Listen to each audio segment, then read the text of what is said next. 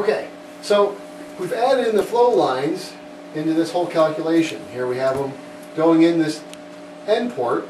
We've got a model as just little tubes.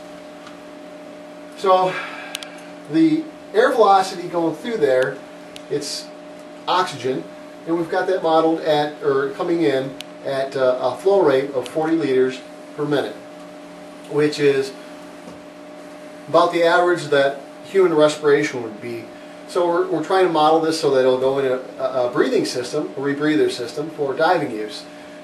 The first step is to model it at the surface, and then we'll model it at depth. But let's see if we've got a problem just on the surface to start with. Is there a hot spot? Is there an area where the flow is not moving like it should, where we should actually improve it?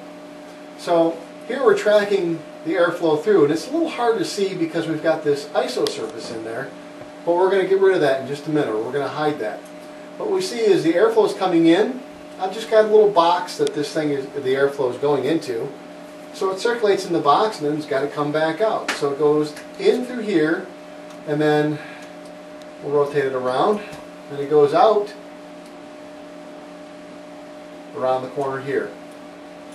So we said that we've got a little bit of a hot spot, and lo and behold, when we look at what's going on inside here, we've got a curl right there.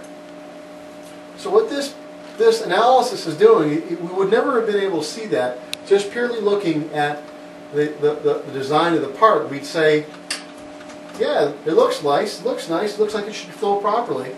But until we actually run the computational fluid dynamics analysis program on it, we really don't know. So we do the simulation here for the strength, we do the simulation over here for the flow.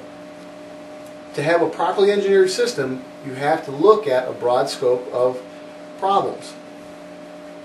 So let's hide this ISO surface so we can see these flow lines just a little bit better. So we're going to hide those. See if we can find those here.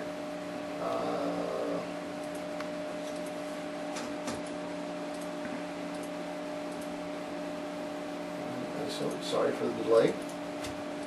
Toggle the visibility. Here we see we're looking straight down on the top. So in other words, if we're looking at this part, we'd be looking straight down here on the inside. We're looking straight down. So the gas is coming in, swirling around, coming out, and it's coming back out the other way. We're looking at just the velocity magnitude, and we see our highest velocities are right around that same area where we had that hot spot in terms of the turbulence.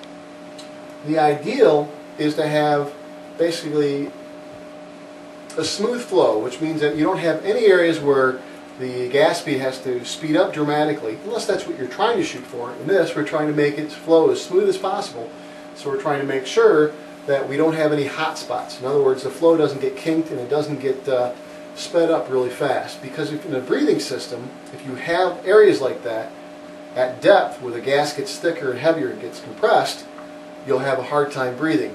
So this is showing me that even though this part looks good from a mechanical standpoint, before we go to manufacturing, we definitely want to redesign to make sure that we can minimize any of these adverse flow effects.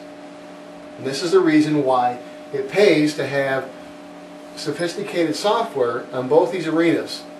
Just drawing pretty parts is not the name of the game. That's not proper engineering. The form must follow function. So with this, we can tell that the function is not proper, so we have to change the form. My name is David Weber. Contact me at Great Wolf Innovations Incorporated, www.greatwolfinnovations.com. Be glad to talk to you about it. Thank you very much. Have a great day.